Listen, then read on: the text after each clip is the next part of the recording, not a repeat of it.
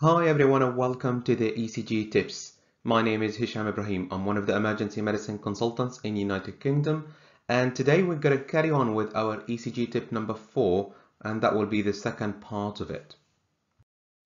So in the first part we talked about the STEMI definition, and if you remember well, we said that 1 millimeter of ST elevation is more than enough anywhere in the ECG except V2 and V3. And we've also talked about the rules for V2 and V3 and when to consider the elevation there as STEMI. The only thing that we haven't covered in the previous part was the posterior wall STEMI. So let's quickly talk about this. So when it comes to posterior wall STEMI, there are few important things that you need to be aware of. First of all, it's one of the most commonly missed STEMIs, and it's often misdiagnosed as ischemia or non-STEMI. And some studies showed that about 30% of posterior wall STEMIs are revascularized within 90 minutes of arrival to ED, which is a really low number of patients. That it means that we're missing a lot, and that shouldn't have happened.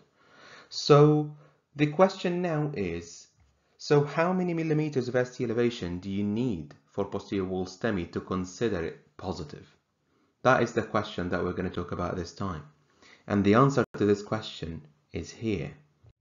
So this is coming from the European Society of Cardiology STEMI guidelines that was published in 2017. And there is a really important table there that talks about the atypical ECG presentations that should prompt primary PCI activation. And one of these presentations is isolated posterior wall myocardial infarction. And the answer is there. 0.5 millimeter of a change is enough.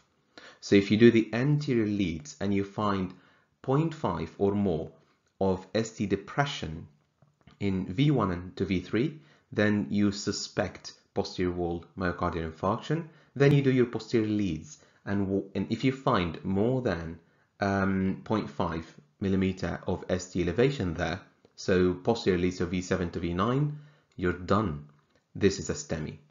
So this is the level of details that you'll need to get out of the ECG. This is how meticulous you should be with ECG interpretation. We're talking about 0.5 millimeter of a change.